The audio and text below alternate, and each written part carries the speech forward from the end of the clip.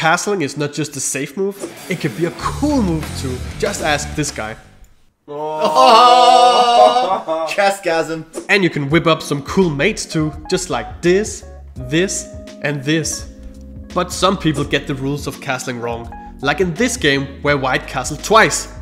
First a short castle and then a long castle. That's a record because it's illegal, but even Grandmasters get these rules wrong. Castle.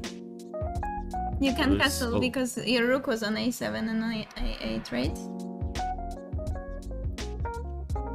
Oops.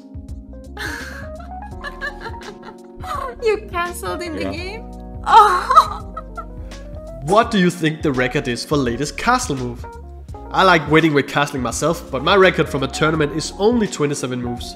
But that is nothing compared to the two players with the black pieces here. What was your latest castle? Share with us below. As we see here, 48 moves. But the former world champion Vladimir Kramnik wants to get rid of the casting rule. But that would be a shame, because then we would miss out on beauties like this one from the former world champion Emanuel Lasker, who made this beauty move, queen takes h7, dragging the king out. And in a checkmate with castle king d2. What? Anyways, Petrov, who played with the black pieces here, knew the cool thing about castling. With this beauty move. Similar to the previous game, he also doesn't need his queen to mate. If you want more chess beauties in your life, consider subscribing and I will give you chess beauties. So I'll see you in the next one.